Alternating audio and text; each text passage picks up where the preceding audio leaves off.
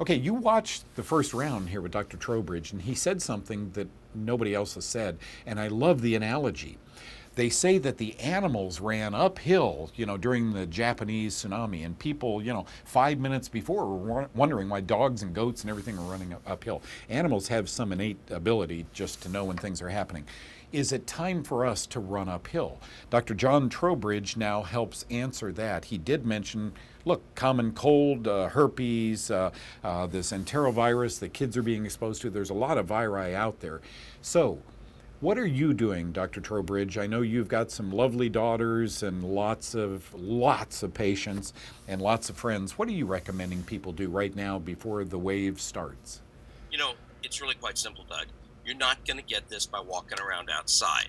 You're not going to get this by staying in your house. You're not going to get this over the telephone or the TV. You're going to get it from contacts. Now, here's the glitch. The contact can be person to person. Someone coughs in the elevator and all the air droplets go. Oh, let me just say this, Doug. Everything you hear about Ebola, TV, news, internet, whatever, it's a lie. You know why it's a lie? We don't know about it. We don't have this virus well characterized. We are getting reassurances based upon no information at all. Okay, so can you catch it being in the neighborhood of someone who would expose you? And the answer is absolutely yes. So it's going to be primarily person-to-person contact, I think, in unexpected, crowded areas. Would that include an airliner, a shopping mall, bathrooms, a sports event, a entertainment event, you name it? Could it be at schools, army barracks? Yes. The problem is you have to have an infected and transmissible person in the neighborhood. Now, transmissibility, that's a fun one. They've now documented that you can find active Ebola virus in a person who has recovered, 30 to 40, 50% will recover.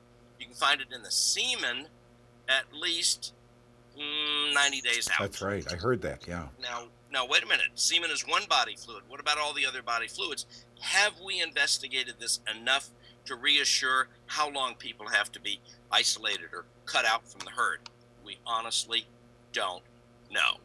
Okay, and in the next segment, I want to talk to Dr. Trowbridge about this. All we're hearing in the media right now, and I love his statement, that's who Dr. John Trowbridge is. All we're hearing in the media right now is a vaccine is imminent. We got to work on a vaccine. In Germany, they're coming up with a, come on, Americans, work harder. But wait a minute, there's a flu vaccine, and millions of people get the flu. Is a vaccine the answer? So don't go away. You're listening to a guy I respect very, very much when it comes to my health, the health of my viewers, my audience, and even my own family, Dr. John Trowbridge. Thank you, Dr. Trowbridge. We'll be right back with more.